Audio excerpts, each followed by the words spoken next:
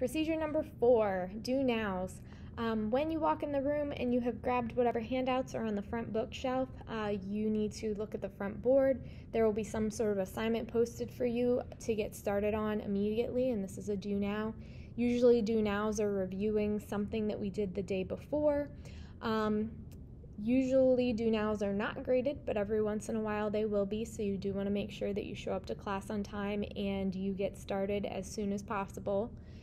So far, you've already had a do now, and that was on the first day of school to come in, look up at the board, and to find your desk number, and then to go to your seat.